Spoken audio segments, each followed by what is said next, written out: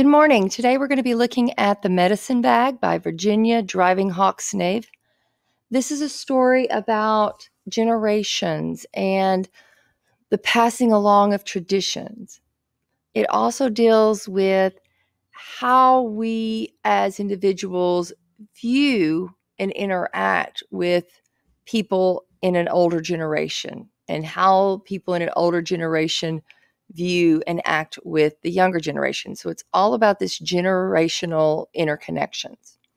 As you're reading, I'm going to be having you highlight some things. So let me go ahead and show you what I need you to highlight. So first of all, we're going to go down and we're going to highlight on paragraph 12 what you see on the screen. And then I need you to also highlight what you see in paragraph 13. The point of these highlights, and this is what you'll be kind of writing out to the side about these highlights, is looking at how the narrator reacts to the arrival of grandfather. And we're going to go down a little bit further, and we're going to look at how the sister Cheryl reacts to the arrival of grandfather. And I want you to compare their different reactions. But more importantly, I want you to think and talk about and know why there are those different reactions. What is their inner driving conflict or thought process that causes them to react the way they do? And go down to paragraph 18 and 19 and 20. And if you would highlight those pieces to get Cheryl's reaction to Grandpa.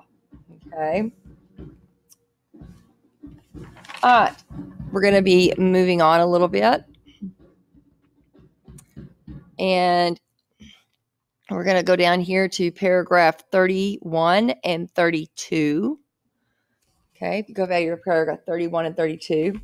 And the pieces that we're looking at annotating here is just basically looking at the difficulty of grandfather's journey, and just looking at what's going on with him.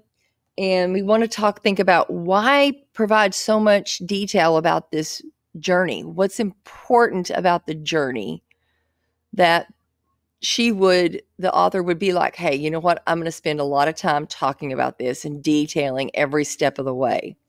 So you kind of want to think about that and think about what grandfather's mindset is as he is performing this journey, and think about why this journey is important to him. All right, then I need you to go to paragraph 50 and 51. And we're going to highlight these pieces.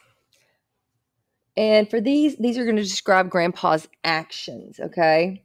And these are really going to talk about his character. So with these pieces of highlights, we're looking at grandfather's character.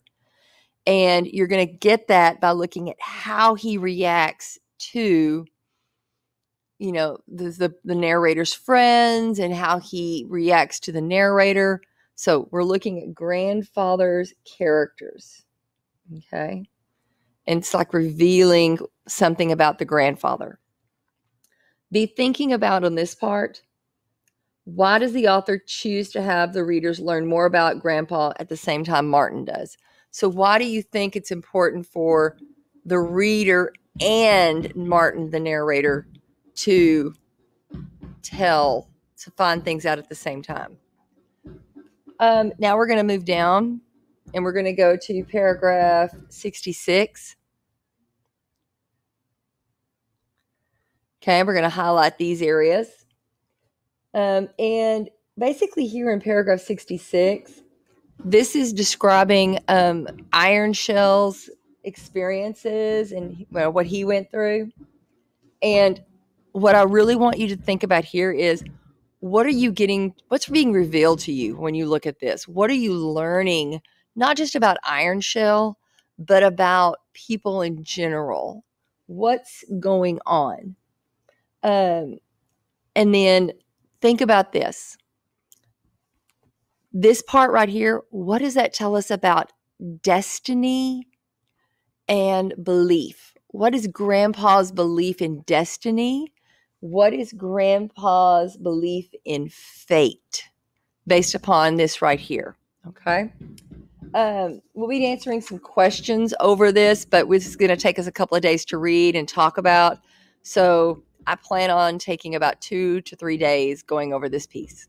If you have any, hope you enjoy it. Thank you.